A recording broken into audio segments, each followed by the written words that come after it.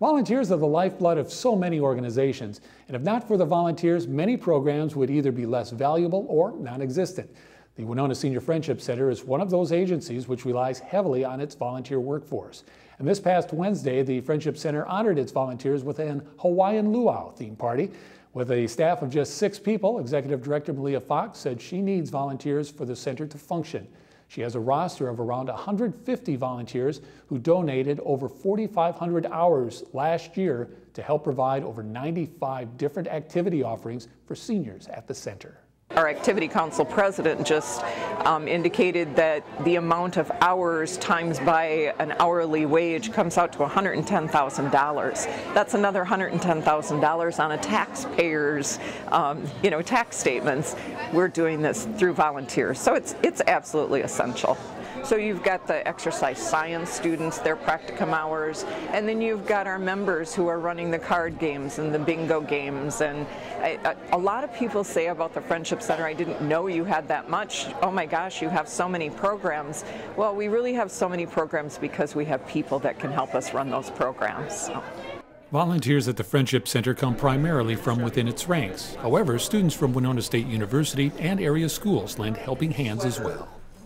The social work students, this is kind of their gerontological experience, and for many of them it's the first time that they've really walked into an older adult facility, and it's always fun to see at the end that they realize that older adults are just like them. So the amount of wisdom and the conversations and the relationships just really meld together really well, and they do really enjoy their experience. I did it in high school just for fun, for the heck of it, at a senior center, or a volunteer place, and it's just fun. They have a lot of life in them, and they're more outgoing and lively than some people might think, and that you learn a lot from them.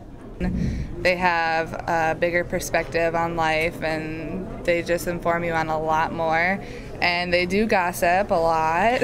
I'd say almost as much as teenagers, but it's just nice to, sit down and talk to them and hear their stories and their outlook on life. Andrea and Heidi spend about a day each week visiting seniors in their homes and helping out around the Friendship Center. And one thing is certain, they enjoy their time spent with members of the center.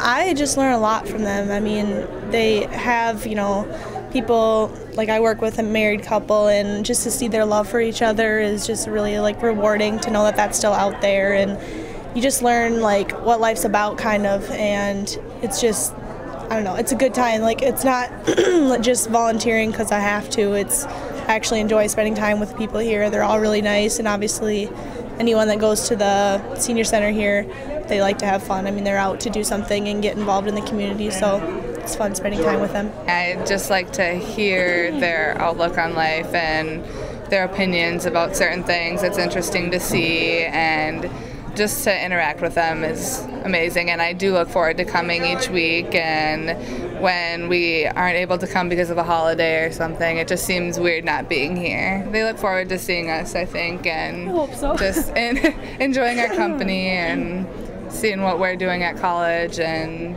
what college life is like right now at Winona. Technology played a new role in Wednesday's party. Volunteers went into the homes of 2 former longtime volunteers, setting up computers to allow them to join the festivities through the internet.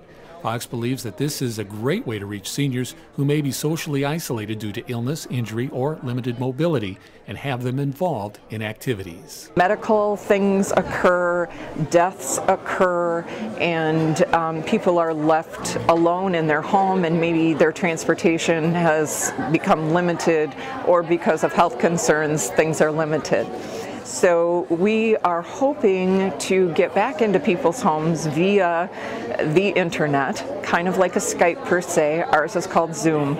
And we can have 25 people at a time coming back to the center and doing programming with us. But more importantly, and this is one thing, Dave, that always floors me, you would think after 30 years of doing this, I would understand that it's the social component, but I never program for the social. I always program for the benefit of health, or the benefit of mental health, or education.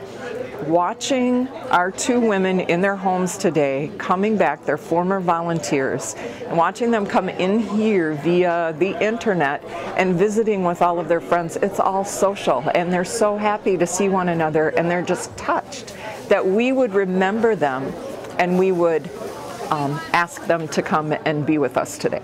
Now, incidentally, that party was planned by the Center's 4 student volunteers as their way of saying thanks to all of the volunteers who helped.